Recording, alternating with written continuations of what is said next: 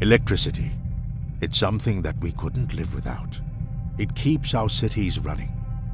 But then, there's a lot of energy that goes to waste. In most shopping malls and offices, escalators run constantly, day and night, even when no one is using them. While across rural India, 400 million people have no access to electricity. What if we could use the wasted energy from escalators to power villages across India? Special dynamos were designed to convert mechanical energy from escalators into electrical energy. Each dynamo was connected to 8 rechargeable batteries.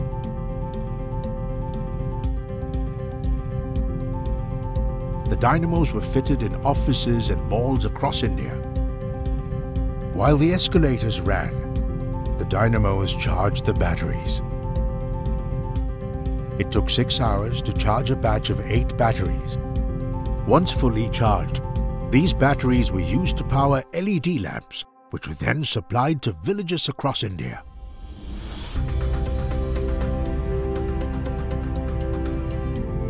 And while one batch of batteries was being used, another was being recharged.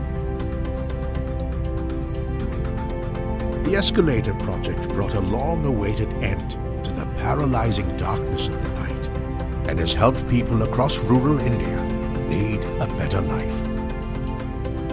The Escalator Project, lighting up rural India, one village at a time.